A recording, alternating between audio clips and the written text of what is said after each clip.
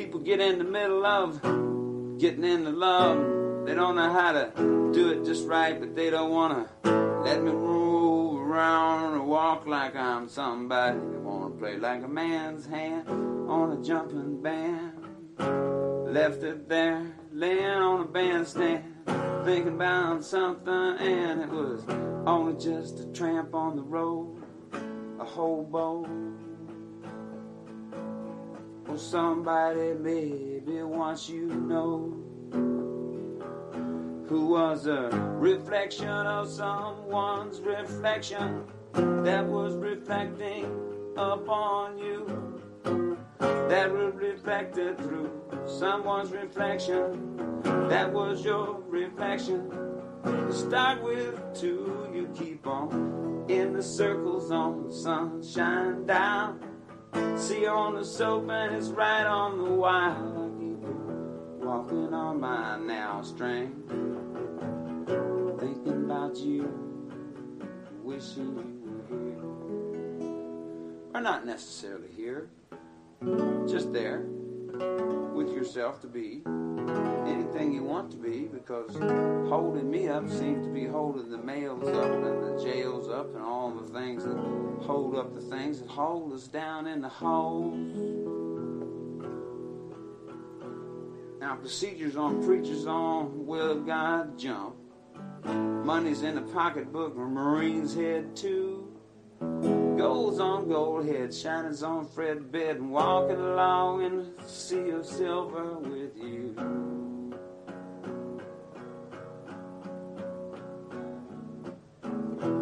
Penny, Lincoln on stink. He's dead and he got a mic in my sink. Thinking about what someone said, somewhere, someplace where someone was dead.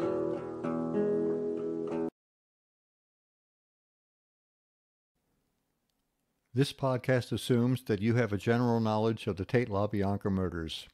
Sharon Tate Polanski, Jay Sebring, Wojciech Frykowski, Abigail Folger, and Stephen Parent were murdered on Cielo Drive in Los Angeles on August 9, 1969. Lena and Rosemary LaBianca were slain in their Los Feliz residence the following night. Charles Manson, Charles Watson, Susan Atkins, Patricia Quenwinkle, and Leslie Van Houten were convicted of those murders. Say hello to the Goodbye Helter Skelter podcast.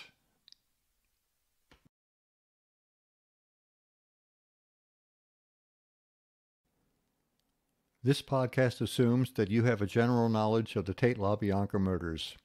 Sharon Tate Polanski. Excuse me, and excuse me, folks. That was unintended. Hit the wrong button. That's what happens when you're live. I hope everybody can hear me. Looks like my mute's off, my camera's on, and I'm going to look at the feed to find out that everybody can hear me. Hello? Yes? Everything okay? I'm going to continue on. Hi there, George. Nobody's going crazy. Sorry about hitting the wrong button. It won't happen again. I want to welcome everybody to the Goodbye Helter Skelter podcast, Live 6. I'm George Stimson. I host the Goodbye Helter Skelter podcast this evening, May 7th, 7 o'clock. I want to thank everybody, first of all, who's responded and given such an enthusiastic response to this podcast, the viewers, all the people who've reached out to me and the people that I've reached out to. They've all been very cooperative and positive, and I'm grateful for that. You've given me a lot to think about, and I hope I've given you people some things to think about. So I do have a show tonight with a guest, and I can see that he's already here, and I appreciate that very much. But before I get into the program tonight, I want to touch on something that we talked about in the last podcast a little bit, and this is a subject that's apparently of interest to a lot of people concerning this case. And of course, I'm talking about Wojciech Frykowski's pants, because some people have a lot of concern that in the death scene photos, his pants are somewhat pulled down, and that's leading to all kinds of wild speculation about what was really going on there that night. I was asked about that last week, and I offered as an answer that perhaps after the meal that they had, and I don't know if he ate at the Coyote, some people dispute that, but he did have a 1/3 full stomach, according to the autopsy report. So he did eat somewhere, that perhaps he loosened his belt when he got down on the couch for his final nap. And that when he got up and everything started happening, his pants were loose because of that. Well, I've since learned, looking at the autopsy report for Wojciech Frykowski, they have this notation here, and I'm going to bring it up. It says clots. Now, that's how a police officer spells clothes. And the clothing is generally characterized as hippie type. And if you look down almost a little bit halfway down, it says low pajama type of hippie pants. So Wojciech was basically wearing pajamas that night. And if you look at the death scene photos of him, I'm not going to show them here, but you can see that he's wearing pajamas. So perhaps because he was not wearing that substantial a pair of trousers, that's another reason why they got somewhat pulled down when he was crawling across the grass in his final minutes on Earth, seconds perhaps. Okay, so now that we've cleared that up and added that into the pot, I want to bring on my guest, and I want to introduce him. His name is David York, and I reached out to David because of his earlier response to the show I did about the blood, and he seemed to be authoritative and kind of knowledgeable. So I reached out to him to see if he could give us some more insights into the blood stain analysis. And I'm looking here, just a minute. It seems that everybody can hear me, so that's great. Okay, so I'm going to bring David on now, and I'm going to let him introduce himself to the extent that he wants to, and then we will start the the show. Here he comes, David. Hey, George, how are you? I'm fine. Can you hear me? Okay. Perfect. Good. Yeah, Good. Very glad. absolutely. Very glad you were able to come here tonight. Very glad to talk with you the other night, and very glad to see your background. That's very nice that you have behind you. Glad to see that. Are you an ex-Marine? Retired Marine. Retired Marine. Okay, sorry. Mhm. Never. I guess you're never an ex-Marine, are you? Yeah. Okay. No, not really ex. Okay. Not like you can divorce the Marine Corps, unfortunately. Okay. Perhaps you would like to give people a little bit of background on why you are here tonight. I can tell you, David informed me that he's a retired EMT, and you also have some experience with law enforcement. That's correct? That is correct. So a little bit about my background is I've been a paramedic for about 26 years. Um, I have a background in law enforcement. I have a undergraduate degree from the University of North Carolina. I have a graduate degree from Johns Hopkins in forensic chemistry. I've had a lot of experience treating stab wounds, crime scene investigations, evidence collection, and so forth. So the blood evidence is that's like right up my alley. Okay. Okay, I hope it's not a bloody alley. Now, are you interested in cases? You've answered my first question, is that you've had a lot of experience with these stab wounds and blood splatter and things like that. Is this a case you're particularly interested, or do you focus your interest on any case that comes across, or do you have a particular interest in the Tate LaBianca case? Professionally or um, as a hobbyist, I enjoy looking at this case. Okay. Professionally, I when I was in my master's program, I actually wrote my master's thesis in regards to the Tate LaBianca homicides. Yeah. And initially, I had believed that even under the laws as written in 1969, that Charles Manson never should have been charged with homicide. He should Oh, not have been. He should not have been charged as an accessory before or after the fact, nor a conspirator before or after the fact. yeah. And I made that argument for my thesis and during the defense of my thesis and was almost thrown out of my program. Okay, yes, that can happen when you take a contrary view, and especially one that contrary. And I'd like to get into that a little bit with you later, and that's why I said that we'll be talking about blood evidence and more, because that's the and more. We're going to talk to David about his how he came to his opinions about Charles Manson and being charged in the case. But for starters, let's get back to that front porch, because I'm kind of anxious to get off the front porch, because I don't want people to think that this is the 10,050 Cielo Drive front porch blood analysis podcast. There are many other things we can talk about, but I do think it's very important because this is actual physical evidence that we can compare to various interpretations, crime scenarios. It has to do with witness credibility, timelines. It could suggest different motives depending on what can be determined happened, and any specifically if something was going on between the victims and the killers before the homicides. And I think that's the main question that we might be able to answer, but might not. But perhaps I can let David, we spoke a little bit on the phone about this the other night, and he gave me some of his observations. And would you like to go ahead, David, and start about talking about the blood on the porch? Or I've got pictures and I can show everybody everything. So whatever you want to do, you're the guest. I'm the host. Okay, fantastic. Let's if we could pull up that photograph of the front porch that you had sent me. That one will do just fine. Okay. To start out with. So I want to apologize to anyone who is sensitive that is listening or will listen to this. I'm going to describe some things in rather cold clinical terms, and I don't mean to diminuate what happened to these people. They are human beings, all of them involved here, and I don't want anyone to think that I am just cold-hearted.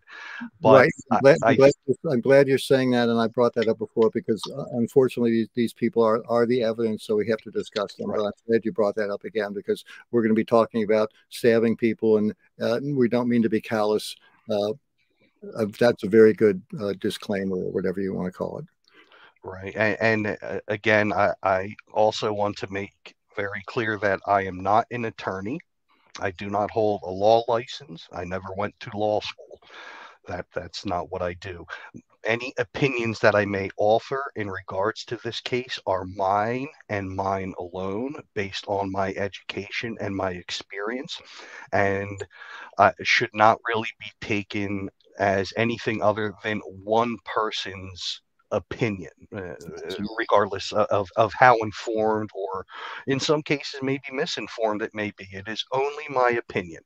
But with that being said, let's take a look at some blood evidence. So it's important to remember that human beings have a finite amount of circulating blood volume. So we're going to talk about blood a little bit. There's two parts to blood, and I don't mean to insult anyone's intelligence, but I kind of want to make sure that we're all using the same lingo and we're all on the same sheet of music with this. So blood has two portions. It has a solid portion, which would be the cells, red blood cells, white blood cells, portions of partially destroyed blood cells that are used in the healing process, and so forth. Then there's the liquid portion, which is the plasma portion. Blood is considered a body tissue, just like your skin is, with a liquid and solid portion. Blood has in it certain properties that allow it to clot, and depending on what the state of someone's health is, and to my knowledge, no one involved here has any type of hemophilia, has any type of congenital bleeding disorders, for lack of better words, to keep it simple. So we're all going to assume that the victims in this case have normal blood clotting and there's no hematological abnormalities, because we don't have any evidence of that. When I look at this photograph here, I see a little less of an imprint, and one of the first things that draws my eye as a paramedic, as a healthcare provider, is the amount of clotting, that those dark, almost black spots that are at the top, just to the right of the pillar. those are coagulants. That is clotted blood. So what happened is someone hemorrhaged for a while. There was enough blood here that it aggregated together. The clotting began, and these clots formed on the ground. I don't see any evidence that these clots formed, say, in someone's clothing or were deposited in any other manner than the fact that someone bled here a lot. The science in 1969 did not give us DNA. So we have blood types and we also have subtypes.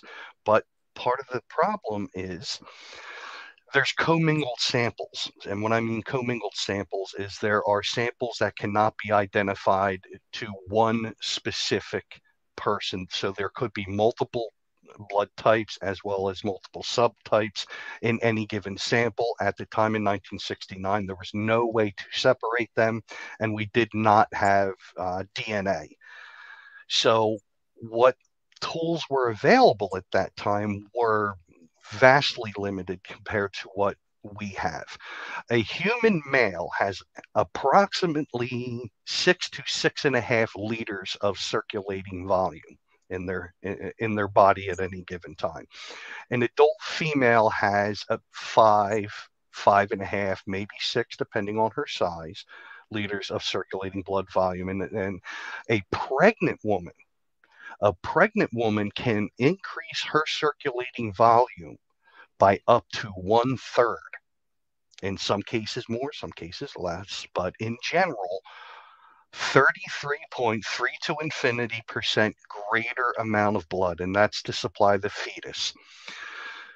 Women can also, when they're pregnant, go through something called autotransfusion. So the body will go to great lengths to preserve the host, which is the mother, so that the fetus, which technically is a parasite, it lives off of a host, will go to great lengths to preserve the host, to preserve the fetus. So Sharon may have had a significant more circulating volume. What I did find, and maybe I just didn't read it or I missed it somewhere, was the amount of blood recovered at autopsy, which is something that we do look at now. So when we do a post-mortem on someone, especially in the instance of traumatic injury with gross hemorrhaging, so cause of death was exsanguination, they bled out. We want to know how much blood was collected at autopsy. So when we go back and we look at the scene, we can make an educated guess, because I don't like to say assumption. We can make an educated guess of approximately how much blood volume would be there between clothing, rugs, transport in the ambulance if there was any, as well as recovered at autopsy, and say, okay, we can account for 90% of this person's circulating volume. What we have here in this photo looks to me like that someone bled a lot at that location for a significant period of time. So when the body incurs trauma, we go through a fight or flight, or what we call a sympathetic surge. And what happens during sympathetic surge is the peripheral vasculature, so the veins and arteries in the arms and the legs and the hands and the feet, they begin to clamp down. And what that's doing is it's pushing all of that blood into the center, into the core, where your what we call end organs are. So as that happens, if someone has a wound, say to their forearm, it will bleed less initially. Now, as that sympathetic surge happens, adrenaline, which is produced in the adrenal glands, which are just above the kidney, gets released into the central circulation, into the blood. Heart rate goes up, respiratory rate goes up, gastric, what we call peristalsis, movement of the GI tract slows down, pupils dilate. This is your fight or flight or freeze, fight, flight, or freeze. What I see here is someone may not have had a chance for their lower brain function to hit fight, flight, or freeze. Almost like an ambush attack, almost. because the amount of blood that is here is significant to the point that it was coagulated on the ground. Now, whether this is a body imprint, I don't think that this photo provides enough scale to say, oh, well, this is an imprint or someone laid here. But what I would be willing to state based on my education and my experience is someone bled a lot here, obviously. Now, in this photo, also what we see is areas of lighter shades of red or rose, and that is lesser amount of blood. And what I find interesting is the sample where OMN is marked in this photograph was taken from an area of really comparatively minimal evidence. If I was going to collect a sample from here or multiple samples, I would want to take it from those areas in the areas of those coagulated portions, because I would have the best opportunity to get a sample that would be of evidentiary value if this were to go to court. Now,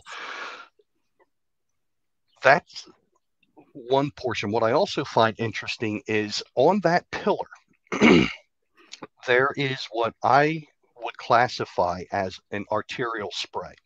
So the circulation system within mammals is a closed system. It has two sides. One is a high pressure side, one is a low pressure side. So the ventricles get blood returning from the body. The atrium pumps it into the left ventricle. The left ventricle pumps it back out to the body. So the left side of the heart is the high pressure side. That's the arterial side. Arterial blood is generally more red in color because it's been oxygenated. So the iron binding sites on the red blood cells are occupied by oxygen, and it's under higher pressure. An insult to an artery is going to produce a spray, more like a water pistol or your garden hose, and a venous hemorrhage is going to have darker blood and is going to be under less pressure. So what I see there in this photo could possibly be arterial hemorrhage, which means somewhere an artery was insulted. And even a small artery, say the temporal artery, which kind of runs from in your temple area and maybe behind your ear, in contrast to the aorta, it's a very small artery, but an insult to that artery can cause a lot of hemorrhage. Any scalp wound is going to bleed a lot because the vasculature is very close to the surface of the skin. My assessment of this picture is someone bled here for a significant amount of time. I do not see gross drag marks. I do see droplet. I do see what might be arterial hemorrhage. Now, if we could go, George, to the other photo, the 69059 593 photo, which is another porch photo. Yes. Okay. So in this photo, what I'm seeing here again is a significant amount of blood. Now, in just to the right of the chair, what I see there is I see a seam in the pavement which could have collected that blood, which would account for the large amount of coagulated material there, possibly. What I also see is droplets of blood. And what those droplets of blood kind of signify to me, I wish we had better photos because we could actually see the direction in which someone was traveling based upon the droplet evidence, but we don't have that to work with. But that could possibly be, as you showed in your experiment, that could be blood running off of a bladed instrument. I would like to talk just for a moment about knives and knife wounds. Human tissue, body tissue, is soft. It has almost the consistency of soil. It will compress at the tip of a knife. So if you have a 4¼ inch buck knife, that can penetrate almost 8 inches into the human body. And we have something that we call the cone of injury. So as a paramedic, if I'm evaluating a stab wound, I have to think to myself, from this stab wound in 360 degrees, what injuries could occur so I could properly treat this patient. All of the wounds that were noted at autopsy were all smooth wounds, which indicate to me that no serrated knives were used at Cielo Drive, which is consistent with the evidence that was recovered. But what I also find interesting is, as I was reading Jay Sebring's autopsy, his autopsy indicates that the wound that took that man's life insulted the innominal artery or the innominal branch of the aorta, which is very significant. So the aorta comes out of the left side of the heart from the left ventricle. It moves blood in two directions, towards the head and down towards the feet. So the branches that come off of the aortic arch that move superiorly, so towards the top of the head, would be the common carotid, both branches of the common carotid artery, the innominal artery, the pulmonary vein. So there's actually veins and arteries in the circulatory system that where you will have a vein that carries primarily oxygenated blood. So the pulmonary vein, as well as branches out of what's called the carotid sinus, which then go into the coronary arteries. The innominal branch was insulted to the point where it was almost severed off of the aorta, which I find interesting because that tells me that wound was done with significant force. It was done in a manner in which the cutting edge, so the running edge of that knife, was in the same direction as the midline of the body. So the cutting edge was kind of moved towards the sternum. That is what, according to the ME, caused that man to die. The gunshot wound, I believe, was a contact wound or almost contact wound. It was very close. When he was shot, he was shot very close, because even the medical examiner said that under fluorescence, there was bullet fragments that could not be removed at dissection. But back to knives, which really blunt force trauma, penetrating trauma, was the primary cause of most of the injuries. The knives that were used could have caused injuries within 8 inches of any entrance wound. This blood that I see in the spots could be droplet blood. So there could have been, it would be reasonable to think that maybe there was an altercation on this front porch. So legally, when we talk about reasonableness, what we jurors are asked is, if something is judged reasonable legally, it's a two-pronged test. And I'm not an attorney, but I do understand what reasonable means. So it means, what would someone with the same information, same education, believe given the same circumstances? Would it be reasonable to believe that an altercation happened on this front porch? Based upon the blood evidence that I see here, I believe that it is reasonable that someone hemorrhaged, exsanguinated on that front porch. Now, whether that was at the initial time when the actors made initial contact with the residents, or whether that was later as the events progressed on, I can't say, because I have no evidence. I have no idea. But someone did a lot of bleeding on that front porch, no doubt about it. Now you mentioned when you were speaking to me that how much blood do you estimate is covered by these two stains? You said something like 2 liters, I think. Yeah, based on the photographs. Yeah, based on the photographs, I would say 2 to 2.5 liters of blood can be accounted for. Now, it could be more, Sure. It could be less, but there could be other blood that say maybe seeped into the mulch that we're not seeing. Right. So, but based on that, I would say at least 2 to 2.5 liters. Now, yeah, so we don't know that 2.5 liters all came from the same person, because I think you told me that if Wojciech Frykowski had lost 2.5 liters at that point, and in the assault on him, he would not have had the energy or to crawl the additional however many feet it was to where his body was found. Is that correct? That's what I believe. Yeah. Yes, that even during fight or flight, and the human body is absolutely amazing. It can really take punishment, as we saw with Wojciech.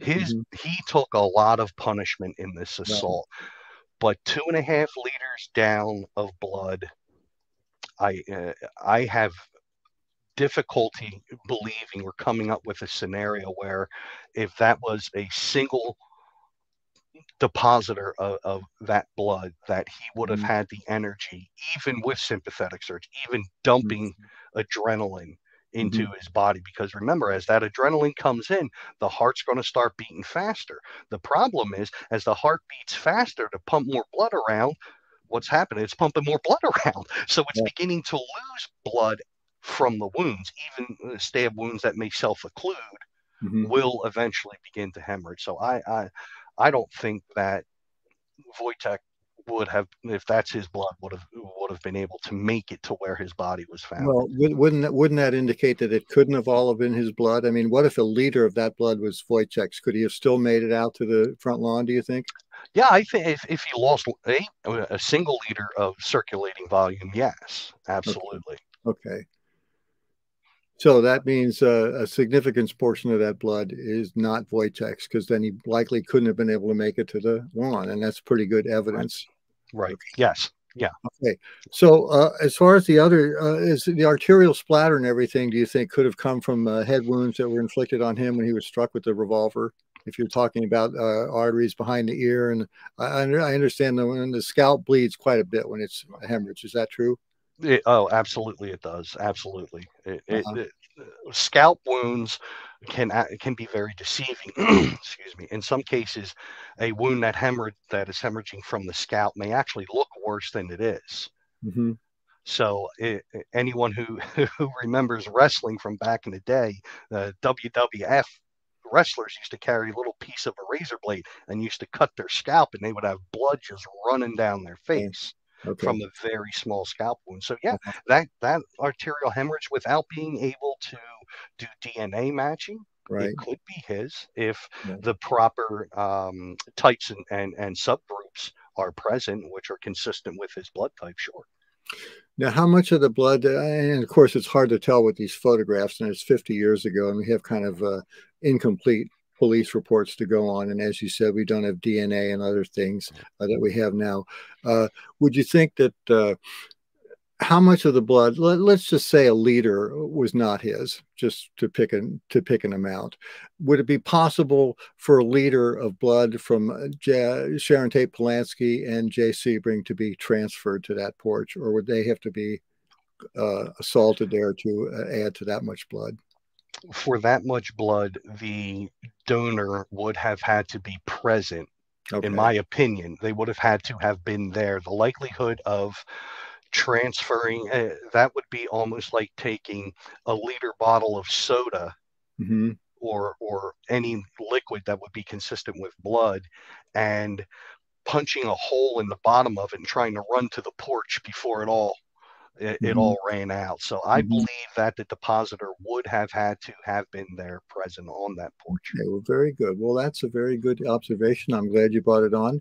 It doesn't go with my theory of the crime, but that's not important. What we want to do is find out what's true, not what I think. So I want to add that to the mix, and people can make of that what they will. Mm-hmm. So what about if let's suppose, and going with our liter of blood left on the porch by either Sharon Tate Polanski or Jay Sebring or both, would you expect to see a larger amount of blood between the porch and where their bodies were finally located in the living room, if they were bleeding that substantially on the porch?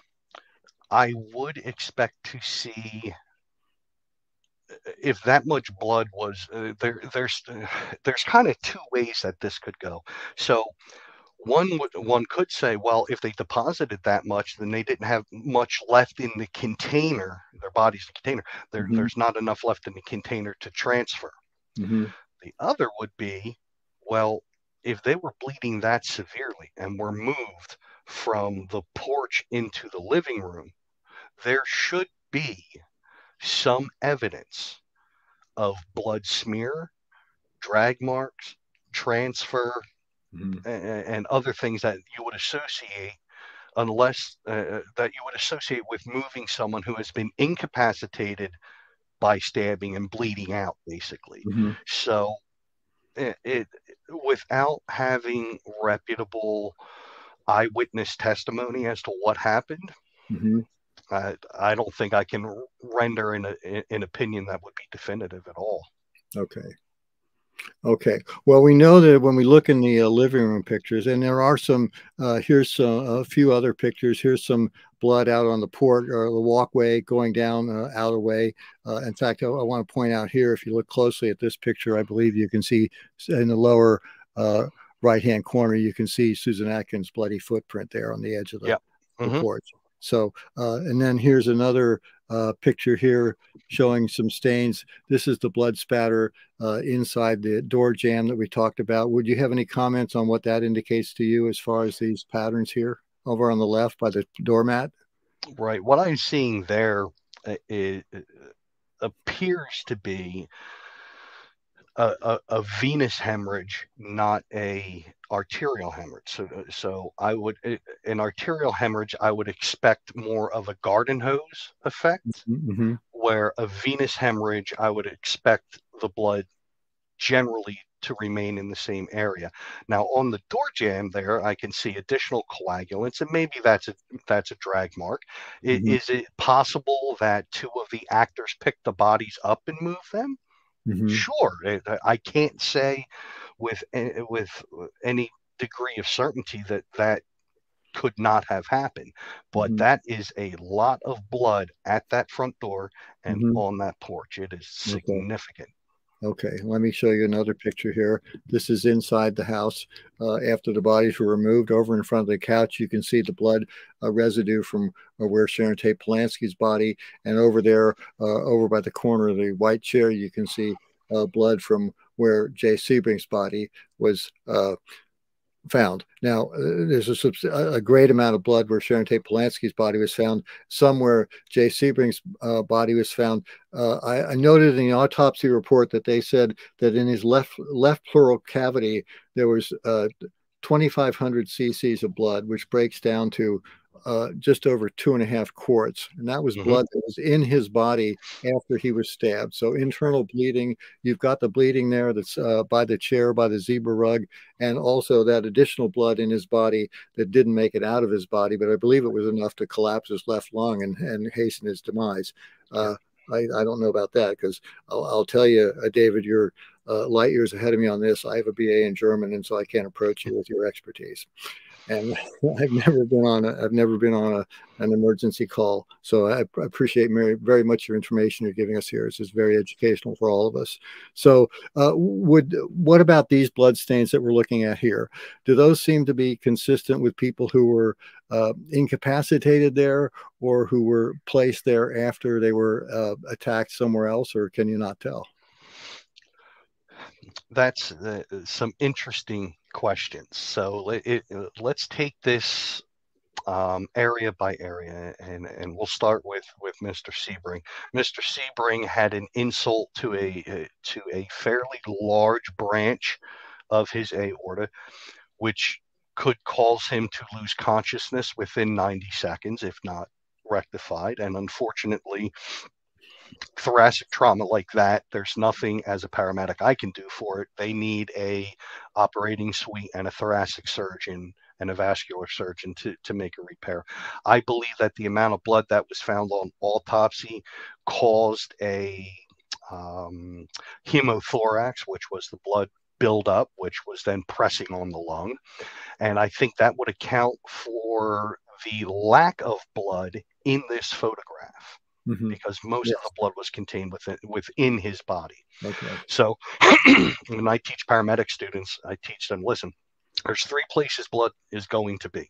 It's going to be in the vasculature where it's supposed to be. It's going to be in the third space, which means it's still inside the body, but it's not in the veins and arteries, like what happened to Mr. Sebring. He had a hemothorax, blood in his chest cavity, or it's going to be on the ground. Those are really the only three spots blood is going to be. So I believe that to be consistent with thoracic trauma, that insulted an artery significant enough to put 2,500 cc's of blood, so 2.5 liters of blood in his chest cavity, which would be about a third of his circulating volume almost. As far as the other amount of blood that we see there from Sharon. Now, remember, Sharon was pregnant. She was 9 months pregnant. She could have had 30%, 33% greater circulating volume than had she not been 9 months pregnant, which could account for a significantly greater amount of blood deposited by her. So could she have been attacked on that porch, made it into the living room, exsanguinated in the living room, secondary to additional assaults? Absolutely. Blood, when it interacts with surfaces that are porous, like carpets act like sponges. So there could actually be more blood there than what we are actually noticing, because there could have been absorption into the padding under the rug as well as into the carpet. And I do see an area of significant deposit of blood, and that would be that dark area that is just in front of the middle cushion where Sharon had passed at. So I would say that she very well could have been assaulted in two places, depending on the type and subtype of blood that was found. Now, on the porch, we know that there was commingling of samples. And we also have victims here that share the same type as well as the same subtype. So that's even more difficult to separate. And could it be done? Yes. Today, it absolutely could be, especially if we know that we are looking for genetics from 2 females and 3 males. So we can say, okay, we have blood with genetic markers as XX and XY. Here is the type and the subgroup, and the genetic markers match this person. In 1969, I don't think that they would have been able to do it, especially from a dried sample. A wet sample, maybe, because they could be looking for, if they had enough of a sample, certain hormones that may be present in the blood. So Sharon would have had hormones from her endocrine system that would have been consistent with a woman of 9 months pregnancy. Abigail Folger was not pregnant at the time, so we would not expect to find them there. And with the 3 male victims, obviously we're not going to find any pregnancy hormones with them. And that's just science. That's science, not my opinion. It's science. Yeah, right. Well, we're all into the science these days. Now, let me ask you one more question, because, I'm a proponent of the belief that a lot of the blood on the porch was carried out by a transfer after the assaults in the living room. I can't get around the fact that the 2 individuals in the living room, Sharon Tate Polanski and Jay Sebring, were tied together with ropes that were rather tight around their necks. So if they were coming back into the house, that would have had to have been done after they were assaulted on the porch, and we can think about that for a while and digest it. I wanted to ask you another question. What do you think, how much blood, and I don't want to get really gross here, but how much blood do you think a person would have on them, if you can give an educated guess, if you had stabbed a pregnant woman in the heart 3 times? I believe she was stabbed in the heart 3 times, according to her autopsy report. That's a interesting question. In my experience, stabbing is a very personal assault. It is not generally something that is easily carried out by someone who is not fighting for their life or someone who has done it before. To my knowledge, none of these people had ever stabbed anyone to death prior to this. The stabbing motion, whether it be what we call an ice pick motion or overhand, generally women will stab overhand because there's a lot more power that can be brought to bear. Men, and these are generalities, so it's not always the case. Right. Men generally come upwards in an upward stabbing motion because men have greater upper body strength. Now, that's not 100%. It's not all the time. And depending on the position of the victim and the attacker, could deposit more or less blood. Not only that, how deep were the stabs that were being made at the time? Were they close to any major vessels? And how many times was this person stabbed? So if you were to, say, strike the common carotid artery or the jugular vein, that is very close to the surface. It's in what we call zone 2 of the neck, which is to either side of the windpipe. That would have a spraying effect. There would be a lot of blood almost immediately.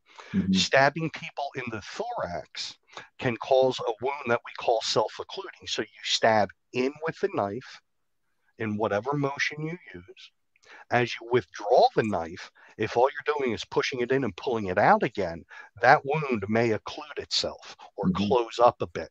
Now, it will bleed, but if you're not hitting great vessels, it may not bleed as much. I would be interested to know, when they finally did find the clothing that was discarded, exactly how much blood was found on those clothes. And in 1969, the ability to separate that and say there's approximately this much of the solid portion of blood that was found in the clothing, we don't know. They could have been covered head to toe, or they could have just had minimal amounts of blood. I've treated patients in the back of an ambulance where I came out head to toe. I was covered in my patient's blood, unfortunately. And I've also had people with horrific traumatic injuries that were not bleeding a whole lot, but I still got some blood on me. So it's very difficult to say what I would expect. Yeah. So much of this is up in the air. You've given me and us, I hope, a lot to go on. I'm going to have to listen to this again because I can't keep up with everything that you're saying live, but I'm definitely going to go back and hear all this and try to place it into some kind of context. So I think, I don't know if I have any more questions about the blood because I don't have any answers either, but I'm glad to have all this information, as I said.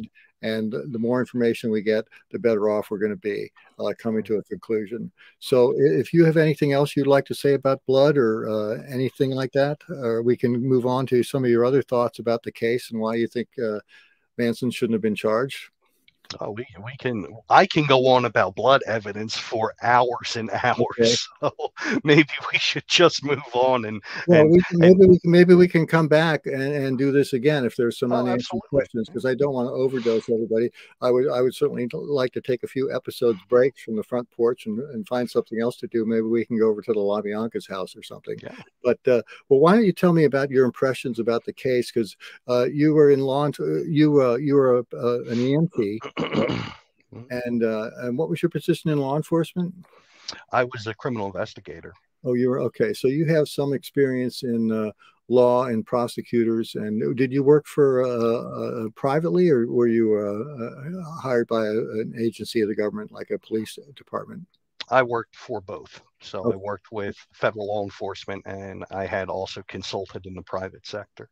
Okay, so you're well aware of the mentality that anybody that's accused is guilty, that we often get with police officers and other professionals, but you don't seem to have that view. Would you care to tell us why you don't? Because usually when you talk to some police officer about any of the Manson people, they just think they were dirtbags who could do no right. So you seem to have come to a different conclusion. Would you like to tell us what you base that on? Sure, I would love to. Another thing I could probably go on for hours about, but I won't. I will give the Cliff Note version. All right. Well, we may have you back depending on what you tell us now, because I don't want to go on for hours and hours and hours. We're coming up on an hour already, which is pretty good. Oh, wow. Well, let's keep going. Let's keep going. Yeah, tell us about your thoughts about what you mentioned earlier about not thinking he should have been charged, etc. So, in criminal prosecution, any person accused of a crime has the benefit of being presumed innocent beyond, and here's that reasonable word, beyond a reasonable doubt. The difficulty that I have is Charles Manson cannot be placed at the scene. At no time can anyone place a weapon in his hand. At no time did anyone see him commit an act of deadly force upon anyone at Cielo Drive or Waverly Drive, for that matter. Now, could you charge him with burglary? Sure. Under California Penal Code in 1969, burglary was the unlawful entry into an occupied structure with the intent to commit a crime. Burglary is not homicide. So when we talk about homicide, we have different levels of murder. So California Penal Code 187, murder, you can have premeditated murder, which means that there was malice aforethought. Murder one, you can have murder in the second degree or murder in the third degree.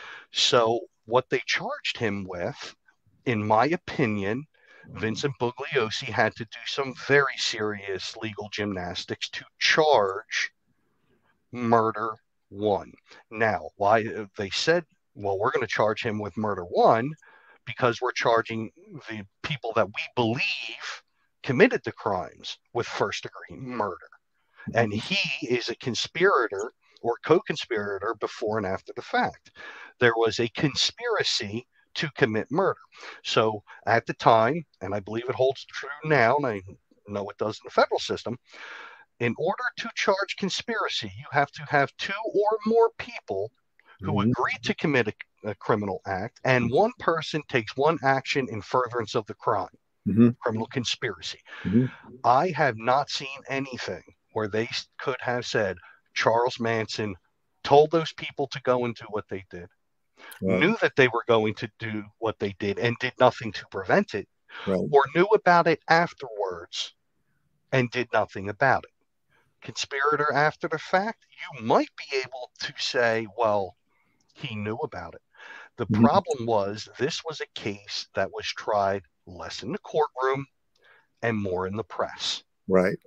It would, if I had been Charles Manson's attorney, and I'm not an attorney, and I know I keep saying, if I had been his attorney, I would have immediately filed a motion for separation. Separate my client from them, from the girls and Mr. Watson, because you cannot prove my client was there, he knew about it, had a weapon, committed any act of deadly force. So an act of deadly force is force which a reasonable and prudent person would conclude capable of causing death or serious bodily injury. You can't prove that in the case of Charles Manson. Right. That's what I came up with. My amateur legal analysis would have been the same thing, that if he'd separated himself from his co-defendants, he would have had a much better chance. Absolutely. I don't think it was in his character to do that, because I think he thought they were all in it together and he was going to stick with them to the end, which was originally going to be the gas chamber. So I wanted to get back and ask you a little bit about what you said about burglary.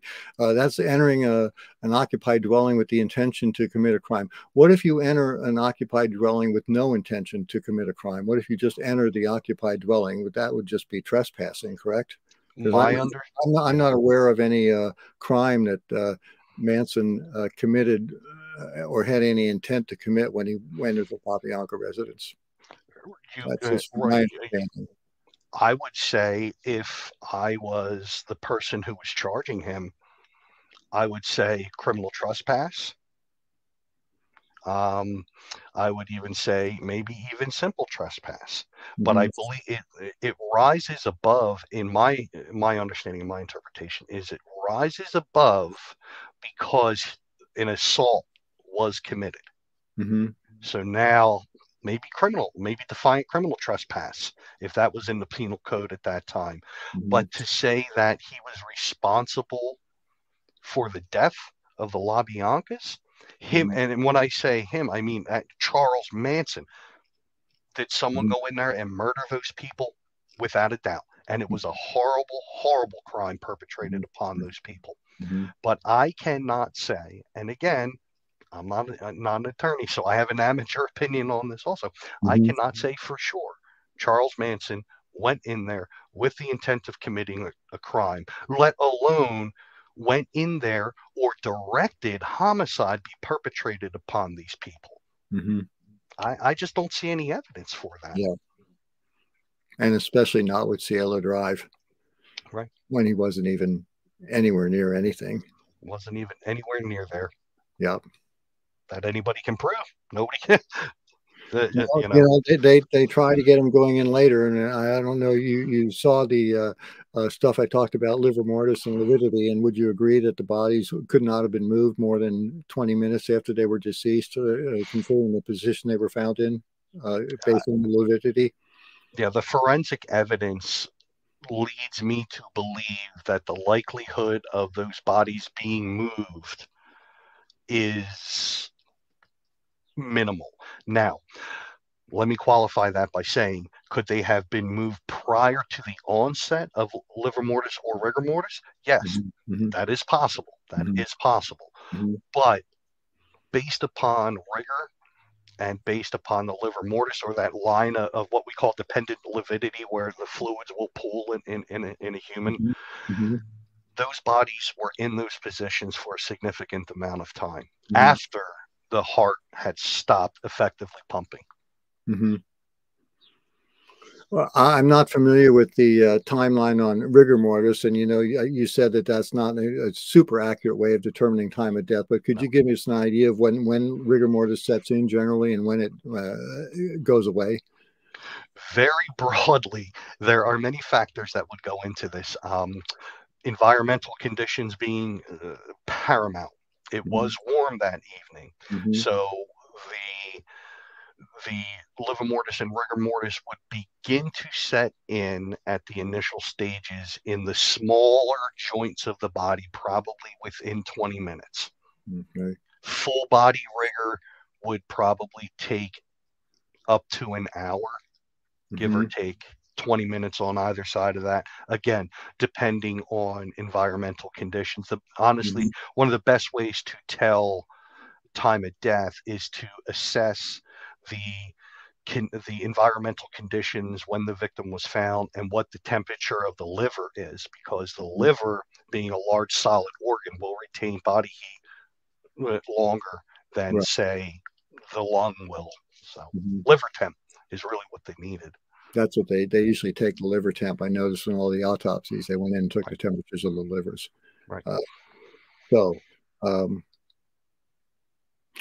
Where does that leave us? That's a great question. We don't have any solid answers, but I think we have some more information to go on. And I'm certainly going to digest all this and give us some thought, as I always do. David, do you have anything else you'd like to add on any of this subject, on this time at least? No, this was fantastic. I absolutely enjoy a spirited debate. I believe that many of the questions that are coming up now may never be answered. Right. But at the heart of it is, I believe, this: a horrible crime was perpetrated upon other human beings that did not need to be perpetrated. It was grisly. It was horrible. It damaged families for generations. Beyond that, from a more clinical view of it, I believe that there is more information out there than what has been released. I honestly believe that there is Brady material that I believe was suppressed by the Los Angeles County District Attorney's Office. Can you explain that, please? So Brady material is material that would be exculpatory. or would tend to lean towards the innocence of the accused. And I believe that there was information and that was intentionally or unintentionally not released to the defense, that was in the possession of the office of the district attorney. And that could be a whole nother show. Well, at least, yeah. Give me some more to go into. Definitely. That's very good. I'm very glad that when I reached out to you, you were so receptive and willing to come on here and share your expertise with us.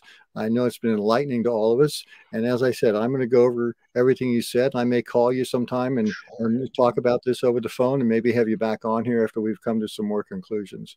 But I think we've done about all I wanted to cover tonight. If you don't have anything else you would like to add, I'm not going to open the floor up to other people because it's been about an hour and I want to keep these somewhat, some of these podcasts go on 3 hours. When I see that, I don't even start watching them because I can't spend 3 hours doing much of anything. But I'm very glad, David, that you came on. Good talking to us. It's good to have somebody on here that actually knows what they're talking about and is not talking about theories or suppositions or opinions. So we don't have to come to any conclusions tonight, but we can take what you said and study it. And I would encourage anybody who has any ideas that you've come up with from this to contact us and let us know. Maybe we can go on with this some other time. Otherwise, I'm going to thank David York for coming on. I'm very glad to have him. I hope this has been educational to everyone. And we'll call it a night tonight. And we'll see everybody next time on the next issue or the next episode of the Goodbye Helter Skelter podcast. Fantastic. Enjoyed the show tonight, everybody. And we'll see you next time. Good night. Good night. This has been the Goodbye Helter Skelter podcast, the podcast dedicated to the truth about the Tate LaBianca murders, Charles Manson, and more. The views expressed on this program are solely those of the individual speakers, and they do not necessarily represent the thoughts, ideas, or opinions of any other persons, either living or dead. Visit our companion website at www.goodbyehelterskelter.com.